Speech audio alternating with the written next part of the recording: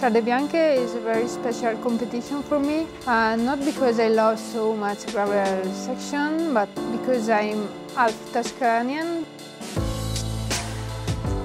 It will be special because you hear a lot of people screaming in Italian. It's been on the men's calendar for a long time, and only since a few years for the women, which is really nice that we are getting to race it as well.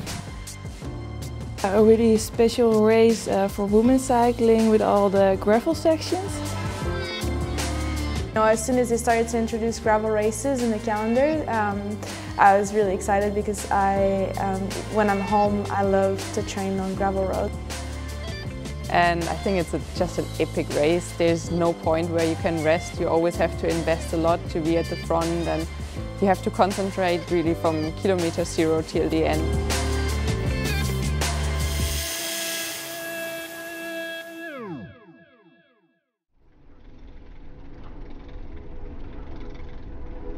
Every time you go into a gravel sector, and even when you're in the gravel sector, you just tell yourself, okay, if the bike goes, like my body goes.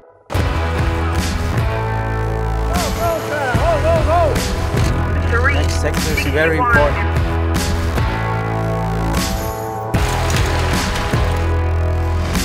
Yeah, you're gonna be ready, and you're gonna need some speed.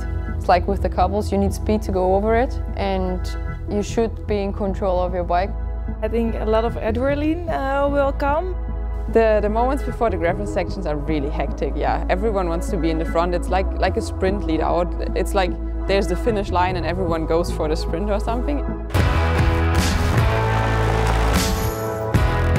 Maybe it's better when you came into the gravel sector because it's the first nervous moment is finished and then you have only to push.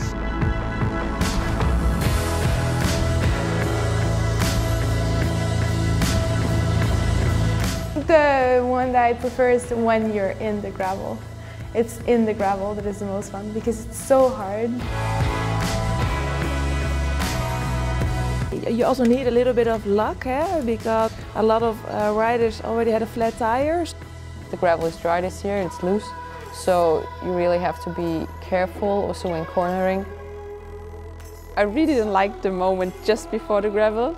As soon as I hit the gravel, I like it. But I also have to admit, as soon as I hit the road again, it's also a nice feeling, yeah.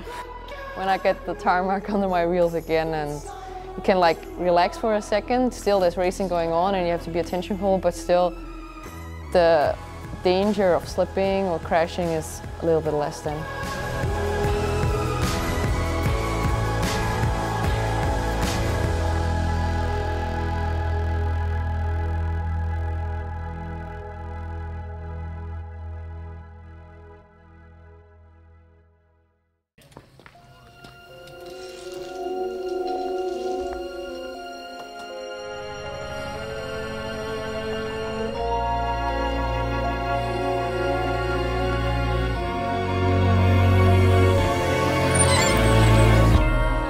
I became professional cyclist in 2012, and from that moment I can see a really improvement of women's cycling.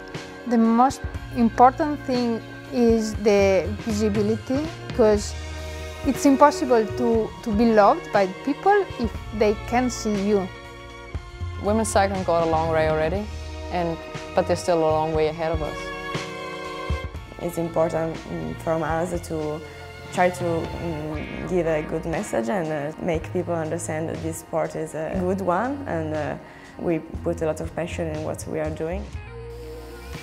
But I think on TV we could improve still a little bit, and I think it's a nice combination to have the races with the men together, like on the same day or on the same weekend, because then we get the spectators from the men's, because they go and want to see the men, but at the same time they're gonna see the women, and then maybe they get inspired and they see, oh wow, we actually do the same. The team is like really doing a massive job in social media.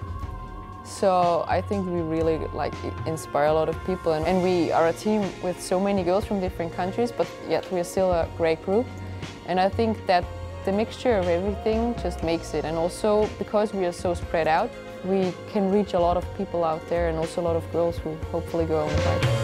And have a great race. Ladies and gentlemen, please welcome the team of WNT-Rotor Cycling. I think the sport is moving towards gravel. I mean, for the normal people, it's so much more safer, and I mean, for sure it is more fun. Like, because cycling is not just about the watts and the numbers and everything calculated, and you definitely can't calculate when you have gravel sectors because there is no science that can predict what's going to happen on those roads.